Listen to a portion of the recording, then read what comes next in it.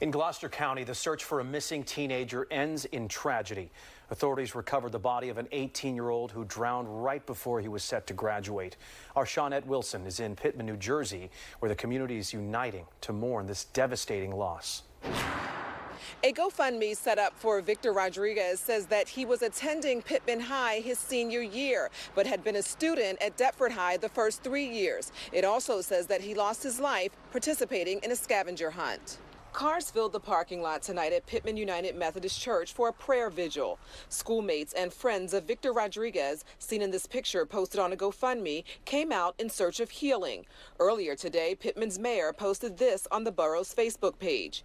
It is with great sadness that after just over 17 hours of tedious and demanding work by many first responders, Victor has been recovered. The post went on to express condolences to Victor's family, friends, fellow students, and the Pitman High School class of 2023.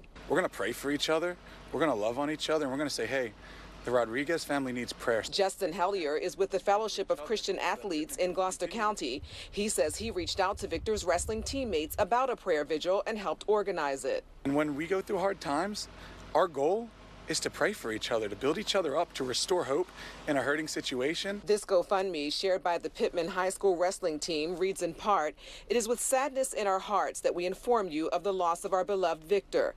Tragedy struck this past June 11th at Alcyon Lake when Victor Rodriguez participated in a scavenger hunt that went astray."